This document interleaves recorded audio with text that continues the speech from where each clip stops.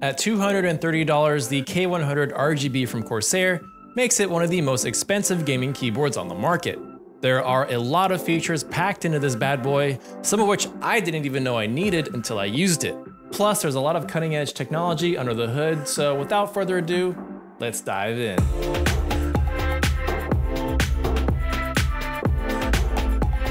So yeah, the K100 is expensive, but you get a lot of bang for your buck here. This keyboard comes standard with a full set of PBT double-shot keycaps, which those alone can set you back $50 if they weren't already included. And for the first time ever, Corsair is using a standard bottom row. So if you already do own a pair of custom PBT keycaps, then they will fit right in when you upgrade to the K100. Not only that, but as a creative power user myself, this new iCue wheel on the top left corner of the keyboard is a very welcomed feature that I just can't live without ever since using it. If you're anything like me, then you're more than willing to spend a little extra for something that is not only well crafted, but has some good engineering behind it and useful features such as that iCue wheel. I use a Wacom tablet and I'm right-handed, so I use my left hand to control the wheel, to easily scrub through my timelines in Premiere Pro, or maybe zoom in on a photo I'm working on in Photoshop. This is the first gaming keyboard from Corsair to not only rock their new Optical-Mechanical linear switches, which use infrared light to register a key press instead of physical components, but it's also the first to offer 4000 Hz hyper pulling and 4000 Hz key scanning, which is just... Okay, those are some mind-blowing numbers, but what exactly do they mean? Well, I promise I will touch on the rest of this keyboard's features, but first let's just talk about the elephant in the room, that 4000 Hz hyper pulling. For those of you that don't know, the pulling rate is the rate at which the CPU checks the USB bus for data. Most gaming keyboards use 1000 Hz hyper pulling by design. So if your keyboard uses 125 Hz pulling, for example, that means that your CPU is essentially asking the keyboard what's new 125 times over the span of 8 milliseconds.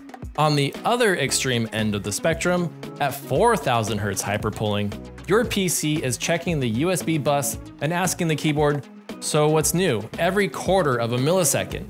Like, whoa. This allows for lower latency inputs, especially when paired with optical-mechanical switches like OPX, which have zero debouncing algorithm running in the background to increase latency. So what makes the K100 faster than the rest? The secret sauce lies under the hood of K100's new proprietary chip, dubbed Axon. Corsair claims that their Axon hyperprocessing technology provides 4 times the throughput of current-gen keyboards. This minimal latency benefits gamers the most who rock 240 Hz monitors and play games like CS:GO at ridiculously high frame rates. The K100 is using some really interesting technology under the hood to prioritize speed, definitely making it one of the fastest keyboards that I've ever used, and I applaud Corsair for pushing the envelope in regards to the engineering behind this keyboard. I have personally never felt more in touch with my games until I gamed on the K100, and no, that is not an exaggeration. Let's talk about the RGB lighting, because I'll be honest, this is without a doubt the best looking RGB lighting on a keyboard that I have ever seen. And that is due to a combination of the form factor, the new font on the keys, and the 44 zone light edge that wraps around the keyboard. I won't mention the iCue software that much because at this point, everyone on Earth knows what that is. You can also store up to 8 megabytes worth of RGB lighting profiles on the keyboard itself, which is a lot of profiles. But you will need the iCue software to change the hyperpulling to 4000 Hz. The K100 currently comes in 2 variants, the new Corsair OPX switches and the Cherry MX Speed RGB. When it comes to typing, the OPX feels slightly lighter weight due to a shorter actuation and travel time. Even though both switches require the same 45 grams of force, that short actuation distance means that if this is your first time using a linear switch keyboard, you may find yourself accidentally pressing keys a little bit more often than you would like with the OPX switches. However, it is worth noting that the OPX switches are rated for 150 million keystrokes, which I mean, at that kind of life expectancy, who knows how long they'll really last until they break, but I mean, it's nice. The first thing I noticed using the K100 is that I had much fewer mistypes on it than any other keyboard that I've used in the past, especially ones that use short throw linear switches. As someone who not only does a lot of gaming, but also does a ton of writing, the fact that the K100 improved my typing on day one made me a big fan of this keyboard because linear switches have a bit of a reputation for not being very typer friendly. I believe this has something to do with the Corsair keycaps being less concave along the edges of the keys for an overall flatter surface compared to other keycaps out there that try to hug your fingertips. I think it's worth noting that the OpX switches from Corsair have zero rattle to them compared to some other mechanical optical switches on the market.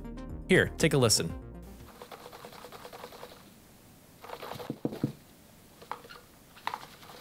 This is just another example of what I mean when I say that there's good engineering behind the K100. While I understand that the point of this keyboard is speed, some keyboard enthusiasts out there may be disappointed to know that there is no tactile option on the switches right now. Okay, enough about optical switches. Let's talk about some of the other features on the K100, like the iCue wheel that I touched on earlier, because I have more to say about it.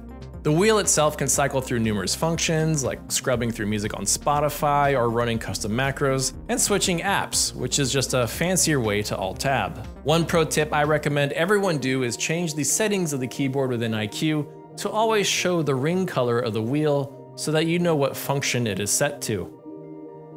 There is also a lock key next to it, which disables the Windows button, and a profile key for quick and easy RGB profile switching. Since those double shot keycaps come standard, that means that the texture on the individual keys are resistant to shine over time and will outlast their ABS counterparts. That means the legends on the keys themselves will never fade or wear off since they are two individual layers of PBT plastic molded together. The 6 macro keys continue to come standard, and that's nice. You won't experience any flexing in the frame with its solid build quality, and the keyboard itself is quite hefty, weighing in at nearly 3 pounds. I really like having the keys sit over the brushed aluminum backplate for not only the ease of cleaning it brings, but because it makes the colors of the keys pop more, and it's just easier to remove the keycaps if you want to. The media keys work exactly as you'd expect, and they even have their own RGB elements that are in sync with the rest of the keys. Plus, the textured volume bar has a very premium look and feel to it with a nice smooth glide. There is a redesigned status center with indicators that light up to show you when caps lock, num lock, and other keys are currently enabled, and it all looks very sleek at the top of the keyboard. One of my favorite things about the K100 is the premium wrist pad that it comes with. To quote the great Lebowski, it just tied the room together, man. Or in this case, the keyboard. I'm not exaggerating when I say it's better than any that I've used before on Corsair keyboards, and it's certainly better than any third-party wrist pads that you might buy. It feels very plush and durable, plus the material pairs well with the texture of the pad. I can't help but think that this wrist pad will last a long time before finally wearing out. Corsair has kept their infamous X cable routing on the bottom of the keyboard.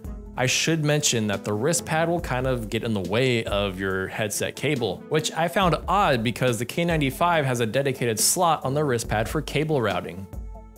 I went ahead and set up my condenser mic next to my keyboard, and here's a little sound test.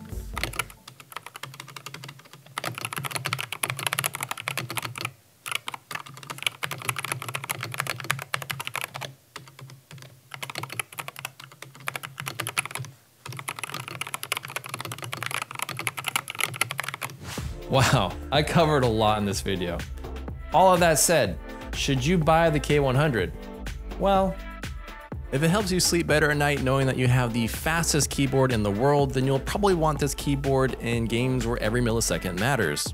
If money isn't an issue and you simply want a keyboard without any compromises, then this keyboard was made for you, especially if you're already familiar with linear switches. The only cons I can honestly think of is that this keyboard does not come in a tactile key switch option, nor does it have a detachable cord. But I wouldn't let any of those factors get in the way of your purchasing decision, unless maybe you just really hate linear switches. For a device that is intended to live on your desk and never move again, not having a detachable cord is that big of an inconvenience and shouldn't be a deal breaker. Anyways, that does it for me. Now I want to hear from you guys. Are you guys thinking of picking up the K100, or are you perfectly happy with your current keyboard?